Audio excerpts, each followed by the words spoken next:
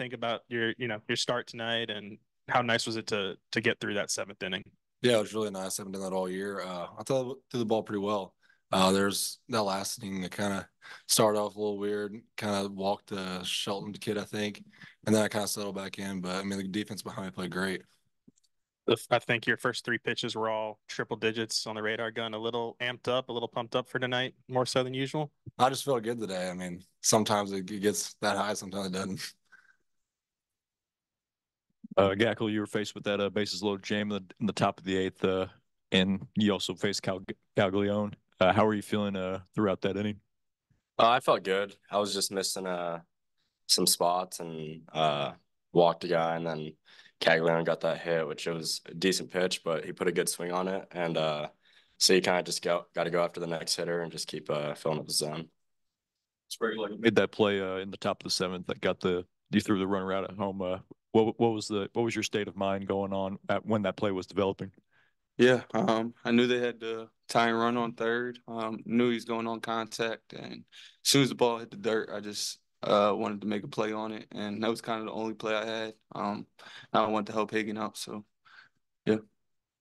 Jared, I guess you were up with runner on third, less than 2 outs. Just kind of what was your approach there when you got the sac fly to drive in the run?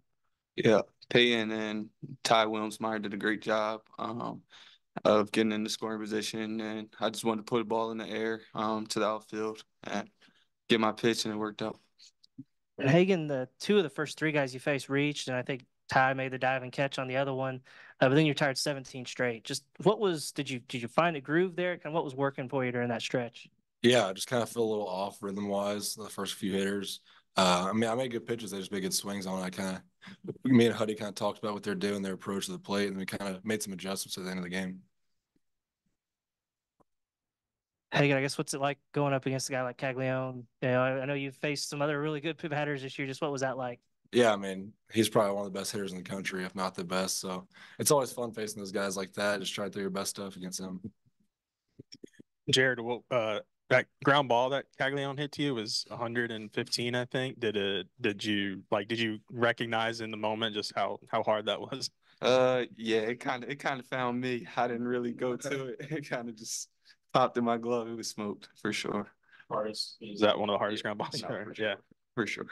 And Gabe, I feel like we talk to you about this every time you come in here, these high leverage situations and everything. But how much of the early season, going through that has helped now? Do you feel any more calm now, or is it just kind of the same as it was early in the season when you're going through that? Yeah, each time you do it, you get a little more confident, and so just the more experience, the better. And now when I go out there, I've got a lot of confidence in myself and my stuff, and as well as the defense behind me. They've been great all season. So yeah, each game you just get more confident, and you just keep building them up.